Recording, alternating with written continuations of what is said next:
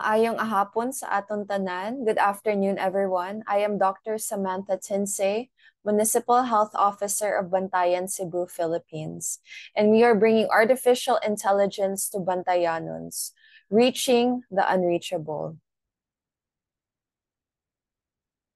Bantayan Island is an archipelago located on the northernmost tip of Cebu Province in the Visayan region of the Philippines. And I decided to come back to my island home so that I could serve the people of Bantayan, the Bantayanons. Imagine this. You wake up at 12 midnight to go on a boat with 30 other people at 1 in the morning. Why do you do this, you ask? You do this because you want to serve your people. And this is what we do when we look for the high tide. Unfortunately, the high tide comes and goes. And we go with the high tide depending on the time that it shows up. Because if it's really low tide, we can't cross and reach the other islets. So in this case finding mission, we were going to the islet of Hilutungan, an hour away from the mainland of Bantayan. And this is us arriving at around 2:30 in the morning. And we decided to catch some fish in between for our breakfast. Our first INTP active case finding in Bantayan Island happened in September 2022 with the aid of USAID and FHI 360. And because of this case finding, we were able to use the new tools or the Introducing New Tools project by INTP, which was 3 specific tools. So we had the Fujifilm X-Air Ultra Portable X-Ray, the CAD4TB Artificial Intelligence System by Delft Imaging, and the MolBio TrueNat machine for mobile RT-PCR testing. So for presumptive tuberculosis cases in Bantayan, just a little bit of background. We have around a population of 87,000 people. And this was as of the last census in 2020. And unfortunately, 39% of Bantayanons live below the poverty line. And that's around 34,000 of our people. And below the poverty line means that they make less than 10,957 pesos a day or a month, which is about $200 a month. And they make around less than 365 pesos a day, or less than $7 a day is the average income. So anyway, going back to our presumptive tuberculosis cases, in 2021, because of the COVID-19 pandemic, we were only able to find 180 presumptive TB cases. And this was because people were hesitant to seek public health services due to the ebb and flow of the quarantine period. Unfortunately, the Philippines had some of the longest quarantine periods in the world. We were under quarantine and lockdown for almost 2.5 years. So anyway, going back in 2022, we were able to jumpstart our case finding for tuberculosis because we were piloted as one of the test sites of the INTP project in the Philippines.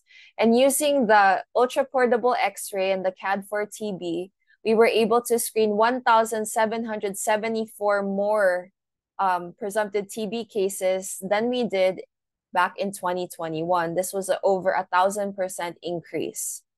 And in 2023, we were able to get back the ultra portable X-ray, and we were able to screen 1,001 cases from November 30 to December 27, 2023. So as you see, we only had 1 month of INTP in 2023, but that made such a difference because we were only able to check 1,026 cases for the whole year using a traditional X-ray in 2023. But for 1 month alone, we were able to screen 1,001 cases in 2023.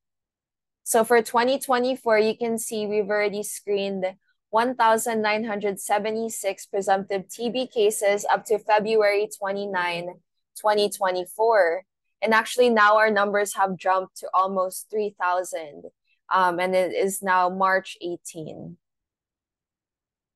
So this is our screening algorithm that we use here in Bantayan. So we use both the ultra-portable X-ray and the CAD4 TB AI.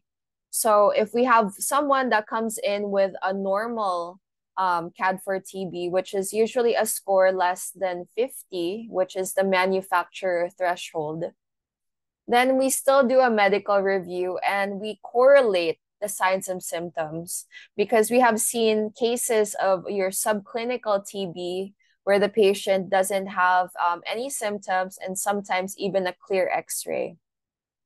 And so for the abnormal CAD4 TB, as you can see the picture on the right, usually an abnormal CAD would be a score greater than 50, plus or minus your signs or symptoms, because usually we've seen cases where their X-ray was really bad, but the patient had no cough, no fever.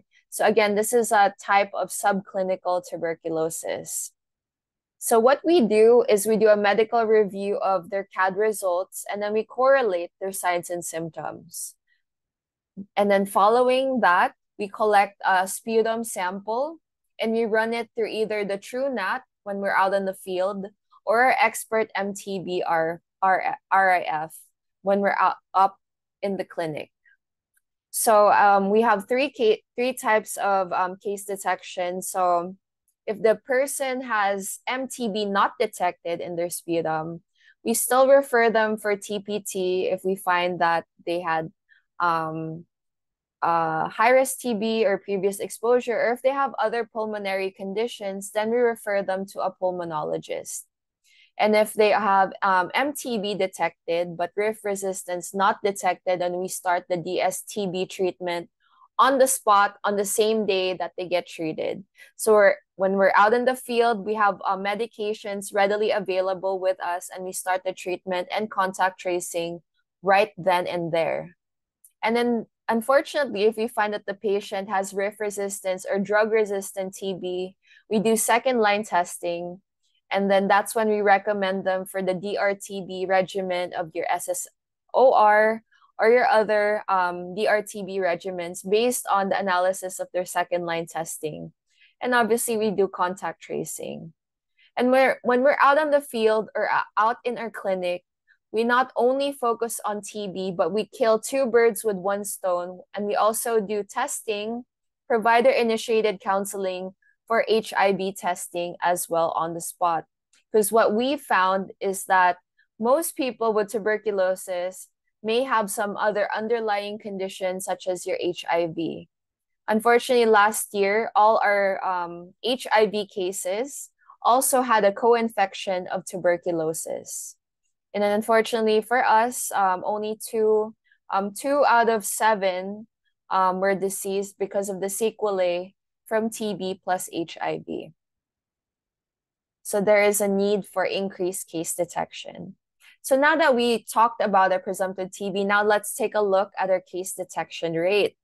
So in 2021, as you can see, we had a case detection rate of only 90% because we were only able to screen 180 presumptive. And out of that, 110 had confirmed TB as their case finding. And as you see, in 2021, the case finding jumped up by more than 300% to 458 cases with a 96% case detection rate. In 2023, because we only had the ultra portable and the CAD for just 1 month, our case detection rate went down to 89%. Whereas in 2022, we had the CAD, ultra portable, and the TrueNat for almost 3 months. So our case detection rate was higher at 96%. But we are still detecting really good cases with this. So in 2024, this is only up to February 29, we have detected 111 cases of TB. And that is going up to 29% just for January and February alone. I haven't calculated the cases for March yet. So as you can see, we bring health services to geographically isolated populations, here in Bantayan, because Bantayan Island is not only one island, we are a cluster, an archipelago of smaller islets as well. And if you see the lady that's next to me on the left, that is Ma'am Lalaine. And I really dedicate this presentation to her because unfortunately she passed away from cancer during the course of our case finding. But she was the one who was instrumental in getting this project on board because she was going out in the field with us as a medical technologist every day, testing patients for tuberculosis and HIV. And I dedicate this because this project is not possible without the people behind it. So thank you, Ma'am Lalaine, for your service. And we're always thinking about you. So anyway, going back to our cases. So as you see in these photos right here, we're running around with an $80,000 ultra portable X-ray and the CAD in this suitcase. Why are we walking almost 2 kilometers around an island? It's because we lost track of time and we started case finding, and then we realized like it was already low tide. And when it's very low tide, the boat cannot go across to the mainland. And we also aren't able to walk across the mainland because it would take us like 5 to 6 hours to walk, and we might step on urchins and other rocks, etc. We also don't want to drop the equipment. So that's us looking for the high tide on the other side of the island. Fortunately, the machines made it out safely. So these are one of the struggles of case finding. Another thing, this happened in October 2022. And unfortunately, it is typhoon season in the Philippines. And maybe we shouldn't have gone out that day to do case finding, but we did it anyway because we're here to serve the people, rain or shine. So this is us laughing, but then an hour later, we were like soaking wet. And the mayor was frantically calling us because we had left at 3 p.m. and we were supposed to be back an hour later, but we came back around 7 p.m. because our boat almost capsized in the middle of the ocean. But it's okay. We're alive. We made it. We're grateful. So looking back at the data, so this is our TB case notification rate. And you can see the New Tools project really amplified our case notification rate. If you can see, the national baseline in the Philippines is 378.78 per 100,000. Unfortunately, in 2021, we had a very dismal case notification rate because of the COVID-19 lockdown.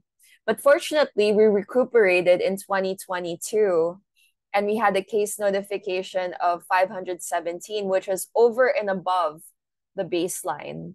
And in 2023, I'm proud to say we were still able to maintain above the baseline, but not as high as 2022 because we only had the tools for only a month in 2023. And currently in 2024, we have the tools back. So we've had it back since November 30th, 2023. So as you can see, this is just from case finding in January and February alone. Our case notification is 126.15. And hopefully it will increase up and up as the year goes on. So I just wanted to highlight the vulnerable populations that we go to here in Bantayan. The first group that we really wanted to screen when we got back the tools. So just a little bit of background if you're confused. So we had the INTP project here as a pilot in September until October 2022. And then in between that, we didn't have the tools anymore because they were taken to another site. So from November until, so pretty much 1 year, November 2022 until November 2023, we didn't have any of the new tools.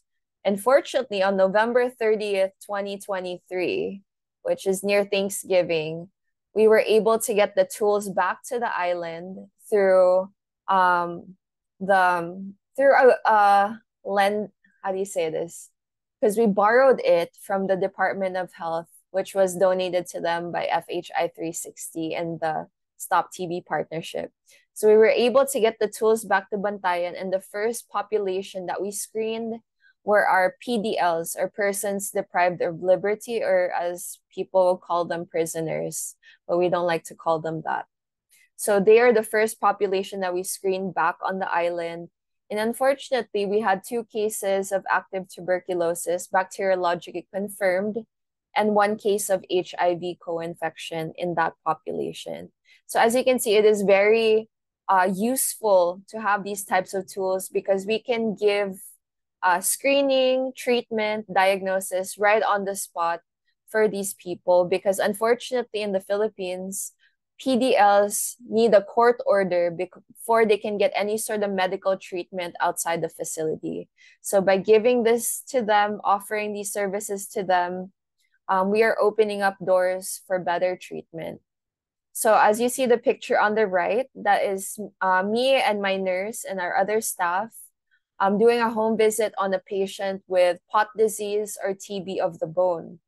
Unfortunately, this patient had spinal surgery and she was bedridden, and she needed someone to debride and clean up her wounds post-surgery, since she was due back for another OR next month. So we do home visits as well, because not everyone has the capability to come to our clinic or even come to the health center. So we go to them. So for treatment success rate, I'm proud to say that Bantayan has a 98% treatment success rate for tuberculosis in 2023. So we were able to treat 447 cases. Why didn't we reach 100%? Because unfortunately, some of our cases passed away, or some of them transferred to a different facility. As you see, in 2021, our treatment success was still okay, 96%, so 132 out of 180, but the cases were so small or so low. And then in 2022, since we were still starting out, we had a treatment success rate of 93%. But as you see, we found the missing cases of TB, and we continue to find them.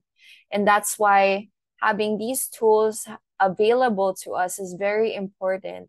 Technology is the key to ending this disease, because when you find the missing cases, you increase treatment success rate, and you have a healthier society. As we go on, this is my second to last slide. I wanted to say that finding missing cases saves lives. Why? Why are we doing this? Why are we so obsessed with TB? It's because we want to find the missing cases and we want to save lives. I just wanted to end on this note. As you see this picture, this is me with Joseph. Joseph was 24 years old when this picture was taken, and nobody knew what sort of disease he had. Suddenly, he had back pain, and then after 2 months, he was unable to walk. And mind you, he was working in the city as a security guard, so you can just imagine the stress, the worry, the anger that he felt when he felt sick. So he went home to an islet, which is about 2 hours away from mainland Bantayan. And he felt like he was just gonna rot away and die. Unfortunately for him, he has neighbors that are very, how do you say, in Tagalog or in Spanish, we say chismosa, or I guess they don't mind their own business. They were worried about him, so they reported his case to my nurse and then eventually to me. So we decided to do a home visit in his small bamboo home. And what we found was appalling. He had sores all over his body. He had lost maybe 60% of his body weight. He couldn't walk. He was in severe pain. And I was glad that our med tech came with us. So on the spot, we decided to do point of care testing and test him for tuberculosis and any sorts of diseases.